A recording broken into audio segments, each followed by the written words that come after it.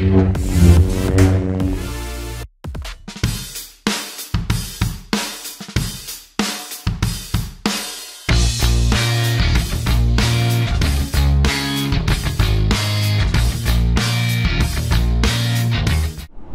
everybody, welcome back to another episode of In the Van with James.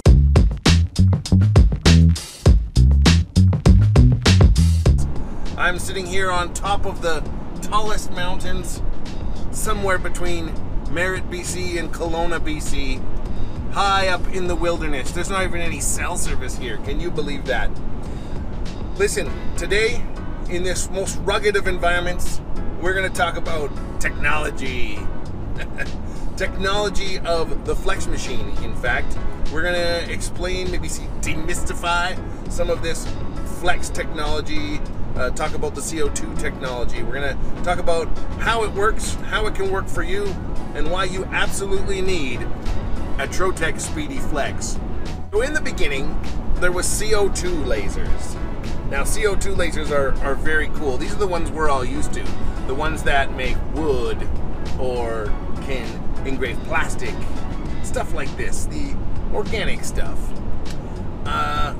Then along came the fiber laser. But before that, the CO2. Now, a CO2 laser is really cool.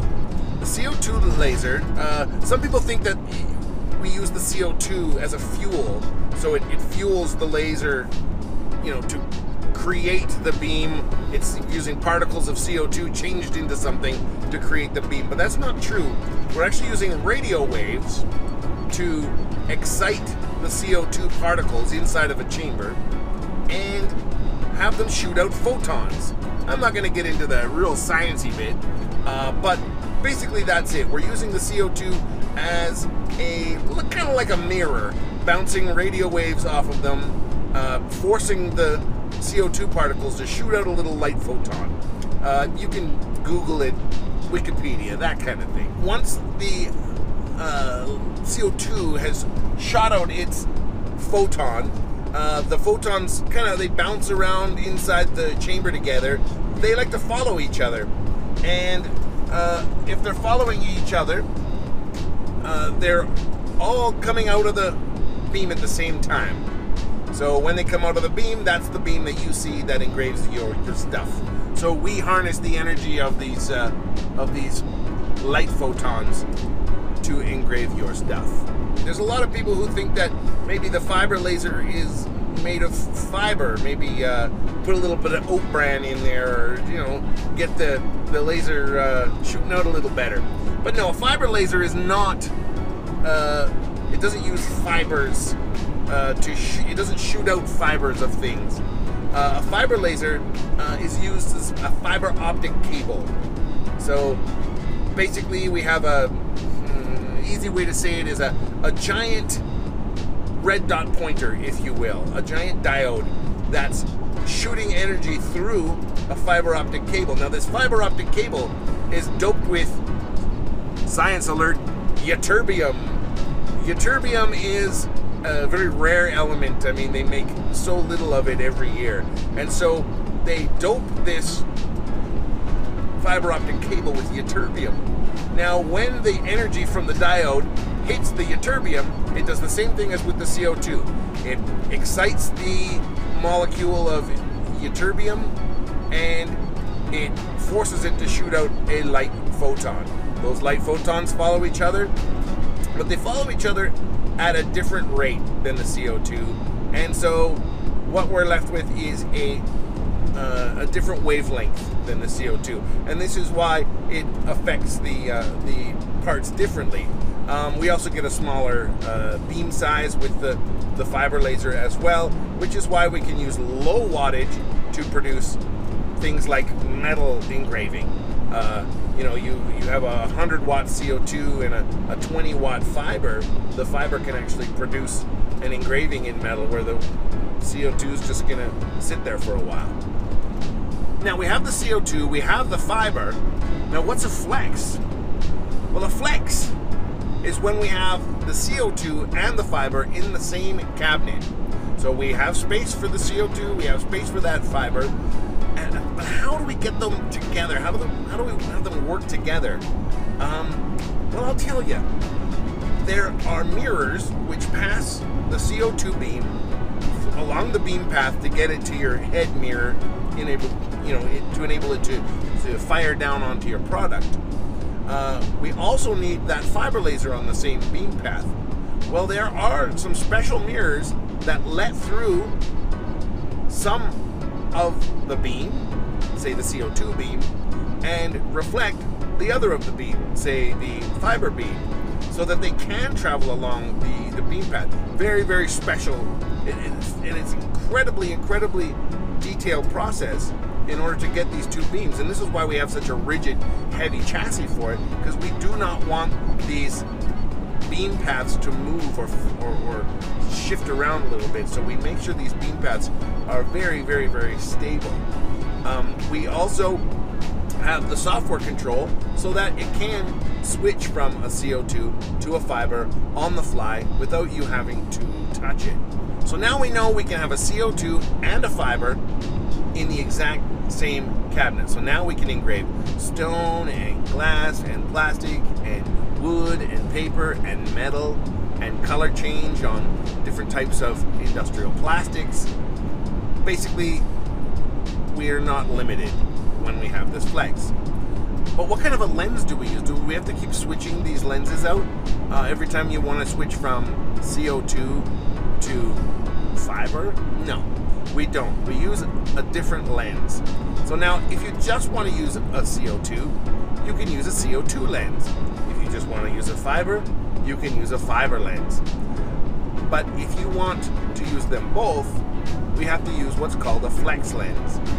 Now, a FLEXX lens is made very special so that it can adjust for the different focal lengths of the different wavelengths of beam. So it's going to be, a little bit longer for a CO2 than it would for a fiber. So the bed automatically adjusts up and down in order to say, I'm working on CO2, I'm going to drop the bed down a bit.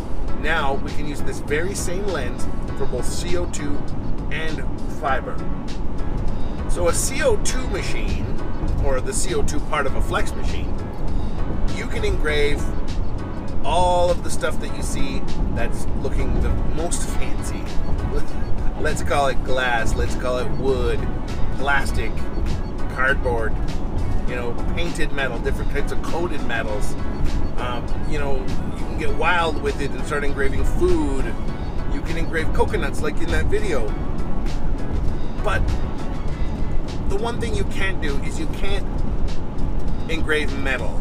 You can't take a piece of metal and actually get depth in it. There are ways to affect metal with the CO2, but really the most permanent way to engrave metal with a laser is by using a fiber. Now the fiber lens, the fiber tube in a fiber machine or a FLEXX machine, that will allow you to actually engrave or ablate metal. That's got the amount of power and the tininess and concentration of power in order to actually take away bits of the metal and turn them into pieces of metal dust and energy. This is what a FLEXX's or in a fiber's primary purpose is, to engrave metal. Now, it just so happens that fiber lasers can do all sorts of other cool stuff too. So if we have a black acetyl plastic or some kind of dark plastic, the laser will actually color change that plastic and make it lighter and whiter. And if we have a MOPA fiber, now what we're doing is we're doing that even better with more concentration. We can make the black plastic even whiter. Other things for the fiber include you can shoot through glass, because fibers see clear things just like we see clear things. It can see right through them, whereas the CO2 sees glass as an opaque object. The fiber can shoot through glass and perhaps maybe take away paint on the other side of glass, or in a mirror, let's say, we can shoot through the glass and take away the bond between the mirror and the glass. Really effective for engraving mirrors. So what markets can we go after with the CO2? My goodness, it's nearly endless. it's even hard to explain, really, the markets you can go after. I mean, the first thing I think about is signage, of course. Signs are all around us. There's really not many signs you can't produce with a CO2 laser. By cutting acrylic or cutting wood or cutting away paint to reveal a different background, or using laminates, using anodized aluminums, you can do tons and tons of different types of signage. But things like parts marking on anodized aluminum or on plastic, this is a huge thing. Leather, I was just visiting a cowboy in Merritt who wants to use a laser to engrave leather. Wood, you can create wood toys and wood business cards. You can create any manner of things out of wood. You can do wood carving with it. Stone, you could be making monuments, or you could be doing different types of signs with stone. It's really quite endless what you can do. But you can't really get to the point where you're engraving metal. And when it comes to metal engraving with the fiber tube, or the fiber part of a FLEXX, now we're into a lot of high-end things. For gifts, for example, we can be selling a lot of very nice silver and gold gifts, jewelry. You can start to engrave jewelry now, because the CO2 doesn't give you that ability. You can do it very fine and without clamping things down. So if you're using a diamond drag on a piece of jewelry, you're spending 10 or 15 minutes figuring out how to clamp this little piece of jewelry down. Whereas now, we place the piece of jewelry down, laser engrave it with the fiber, very quick, very easy. Your setup charge is small as far as the time goes, but you charge big as if you were clamping it. So you can get into these kinds of markets when you have the fiber. You can be creating parts marking on industrial parts, big steel parts or aluminum parts, things that are bare metal, anything you can't do with the CO2. You can start to create parts on black plastic, parts marking, things like this. The fiber laser is meant for taking over where the CO2 leaves off, so that really nobody can say, I can't do that. You're taking all the business for yourself and not having to outsource it.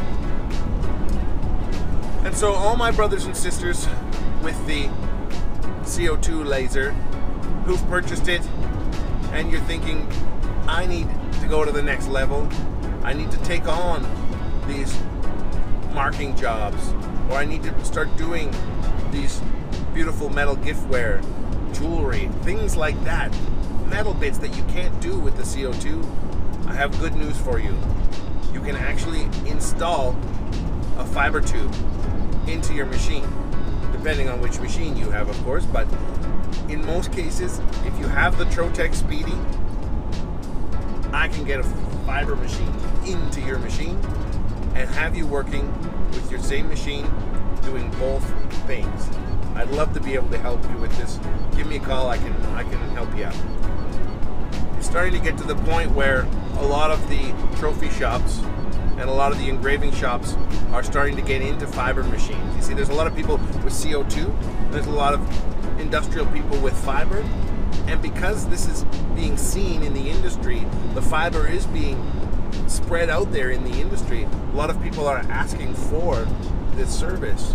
And if you can't produce this service, then you probably are having that person go somewhere else to produce just that one part of your business. And if the people they're going to are really excited about their business, that might transfer onto the CO2 business as well. If you're able to get both tubes in one machine, upgrade, get yourself positioned so that you're the only one in your town that can produce CO2 and fiber jobs, then you're going to be the one these people come to, as opposed to looking outside of town for somebody who actually has a fiber laser that can produce what you need. So think about that a little bit as you think about expanding your business. Obviously it's not for absolutely everyone, but think about how you can position yourself to be the guy or the girl who's going to be producing the metal on their laser, okay? Into Kelowna, I want to sign off here for this episode of In the Van with James. As I always say, I want you guys to subscribe to our YouTube channel. If you haven't already, you're going to see a whole ton of stuff. Not just these In the Van with James videos, but you're going to see some real good shows, you know? And I want you to comment, because we read all your comments, we answer all your comments, because we really, really want to learn from you guys what you want to see and what you want to hear about. And we also want to educate you even more. I can only do so many of these shows in 1 month. And so I want to make sure I'm really serving you guys, because that's really what it's all about. So, from the beautiful Okanagan Valley, I bid you good day.